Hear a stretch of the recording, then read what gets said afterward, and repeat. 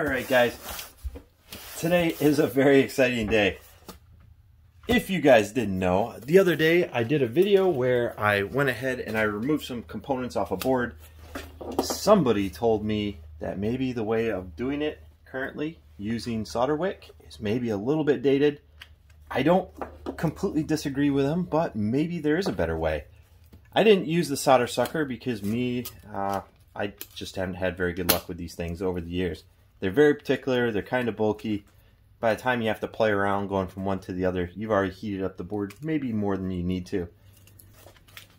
I decided to go ahead and invest into a Hakko, but not the model that was recommended to me. I instead went to the FR410. This guy is going to be my benchtop unit for removing components from PCBs.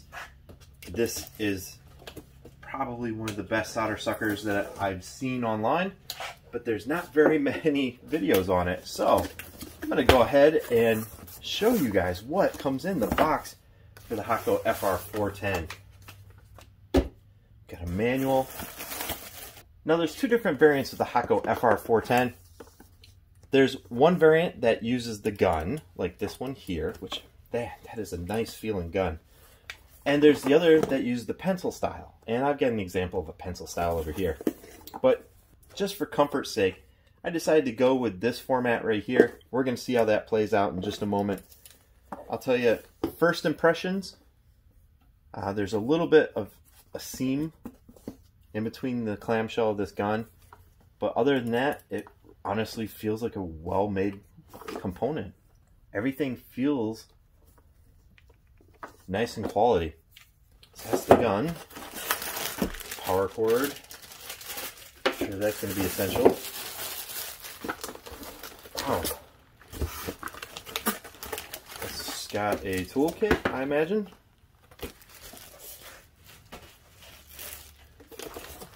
Holy cow, there's a lot of stuff that comes inside this kit. And alright, and here's the base unit itself.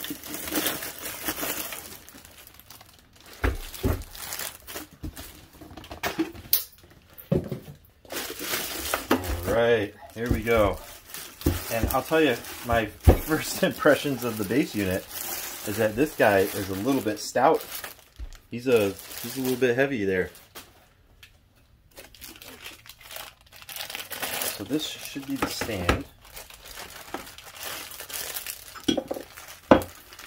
Yeah, that's definitely, you can see that there's a transformer in the rear of it, because as soon as I go to pick it up, it wants to tilt to the back. It's a rather heavy little unit.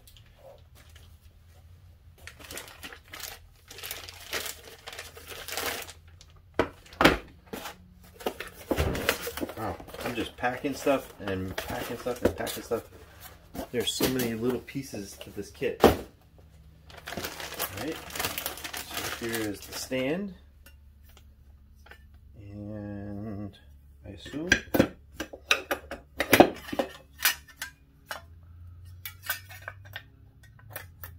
okay. I guess that's simple enough. I wish there was something more. So there's one fastener right back here.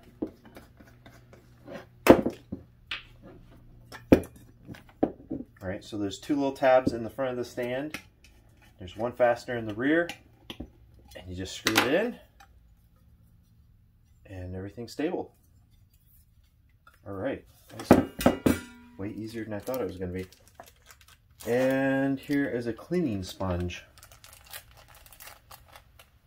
I'm not a big fan of using liquid sponges for cleaners. I'd rather stick something like that in there.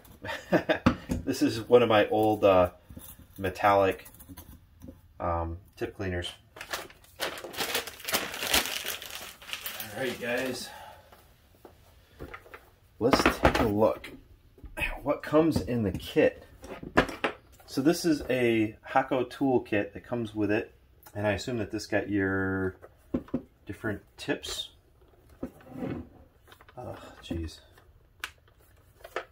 I don't want to spill pieces all over the place. There we go. Alright, so this is one of the things I really like about the Hakko unit itself, is that I have this tip changer. And the tip changer is really kind of cool because it's got a silicone sleeve around it. And when you have the gun, you want to change the tip. If it's really hot, you just put this down, you grab onto it, and you can twist it. And look at that, the tip comes right off. It's a quarter turn, and the tip holder comes off, and bam, you can pop a new tip in. And then you quarter turn it.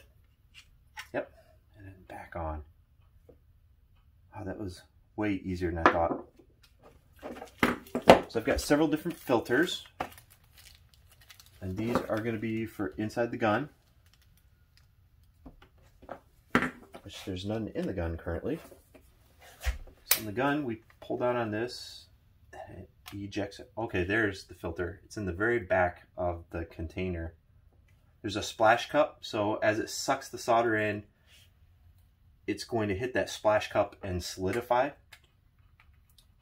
And one of the things I really dig about the Hakko is supposedly it runs the pump for a second before it opens the valve, which builds up all your vacuum, and then it instantly lets it go. So you're going to have a massive amount of vacuum. And the other thing is it heats the entire tip, not just the very end, but the whole nozzle is going to be heated. So that makes sure that your solder doesn't solidify halfway down the tube, which is a problem with some of the other units. You can see I've got a paste unit over here. I don't know if I'll turn that guy on, but maybe to compare and contrast. So the reason that I chose this particular model is because I really dig the stand and how the gun just kind of sits in there ready to go. Let's put the kit back. I've got a very fine flat blade that's going to be used for something. I'll probably have to read up on that. I've got a tip cleaner right here, and it's got a tiny, like 0.5 millimeter drill bit. And this is going to be to manually clean out the tip.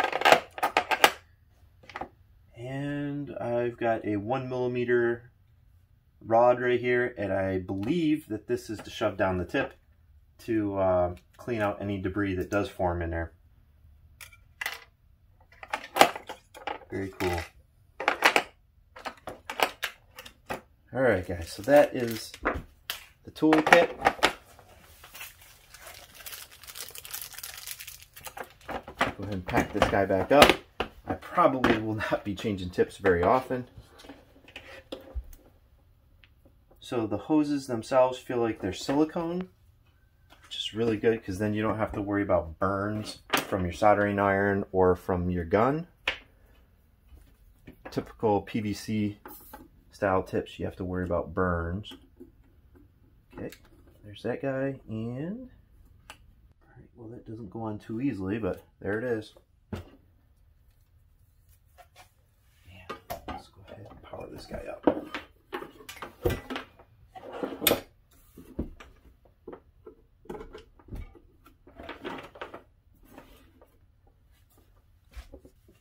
All right, I'm going to go ahead and turn it on. All right, so immediately I can tell it's set in Fahrenheit. I do know that I can change that, and I probably will change that because everything else I'm doing is in centigrade. All right, so it looks like it's coming up the temperature. It's just about done.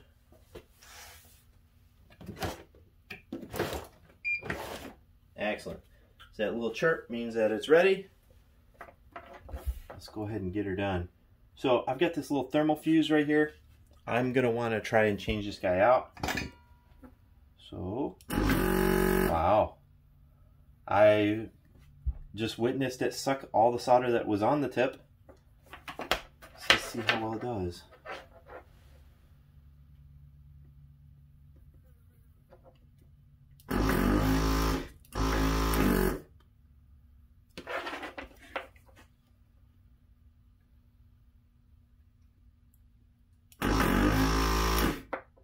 Wow, that actually did a really good job. I'm very surprised. Wow, that is completely clean. Oh, that's so wild. Can I, ow, that's the stupidest thing I've done today. All right, let's desolder some of these wires right here. Right, I'm going to desolder this plug.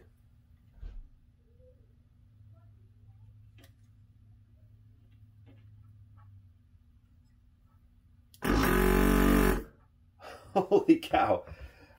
Okay, so let's go ahead and get this wire.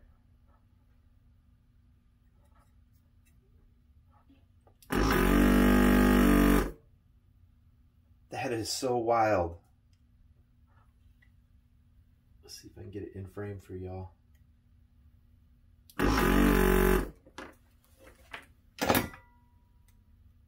Holy cow. And it is free. Let's go ahead and desolder that wire right there. That is so cool. Alright guys, I'm a believer. I am a believer. So let's see, I've got a little thermostat right here, or a thermistor. It's going to be probably sensitive to temperature.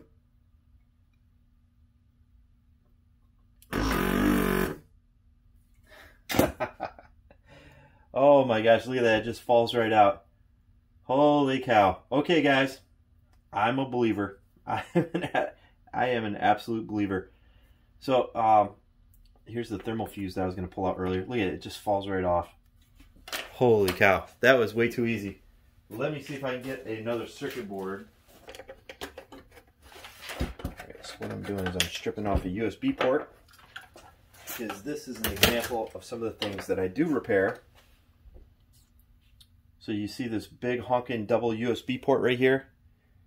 This guy right here is a very good example of what commonly happens. Is you're going to get a damaged port, something's going to crush it, or something's going to snap off inside. I got to change it out.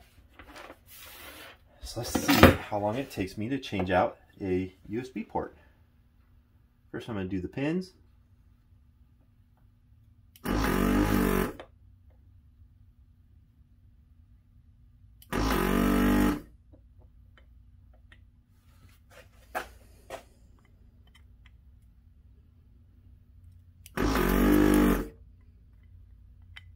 I'm getting like 100% success rate so far.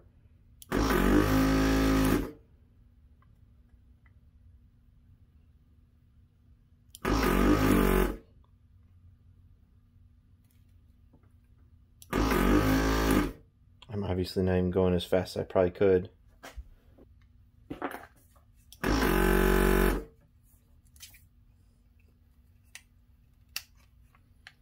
Okay, let's see what's going on. Oh my gosh, all the solder in the splash cup. Man, this guy is just a champ. So, right from the beginning, I'm thinking that maybe the tip is a little bit clogged, and that would have been my fault. So all I'm doing is running the wire through, checking it out, making sure it's nice and clean, which it is. I can pop this guy back in and continue going. Look at that. That's so cool. All right. Let's do it.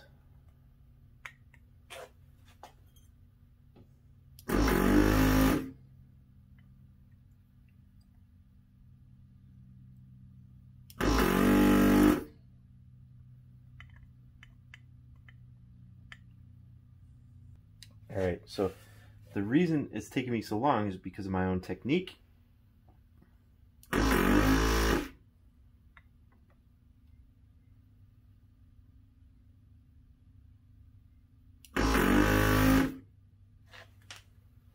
And now, after I've gotten the pins undone, next is going to be the retaining lugs, which are on the sides.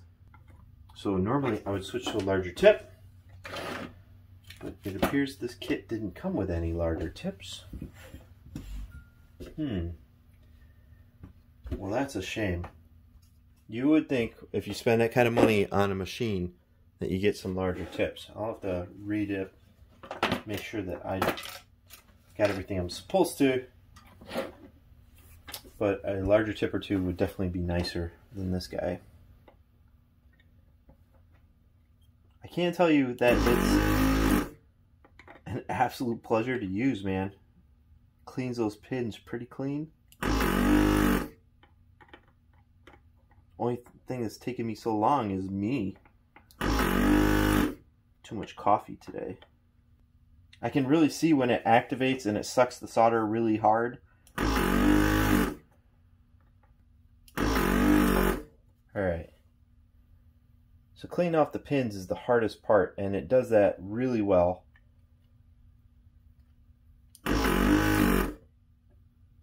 And the only thing I have remaining is going to be those hold down lugs, to which the tip that came with the unit is not big enough to handle it. So I'm going to have to get some more tips for this guy. Hakko. I'm very upset that you guys did that. I should have had more tip options. Okay. Some of the pins did not come completely clean. Most of them did. And this guy is very hot. So I'd have to let that cool down. So for me to remove this from this point on, I would have to solder wick the retaining lugs on the corners, and then the USB port would just pop right off. It works much better by getting a firm down press. There it goes. Works much better by placing the board straight on the work surface and pressing down. Yeah, there it goes. So it would be my technique that needs to change.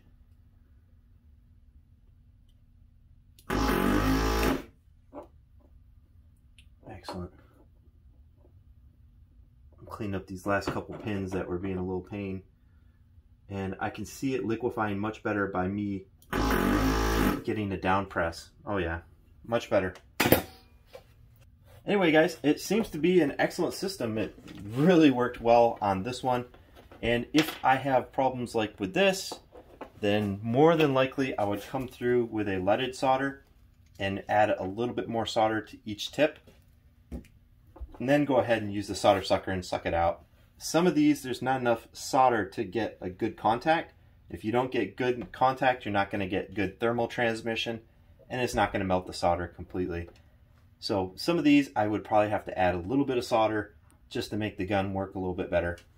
But that is the Hakko FR410 with the gun option. Now the other option that I mentioned is that it could come with a pencil configuration, which is like this one here.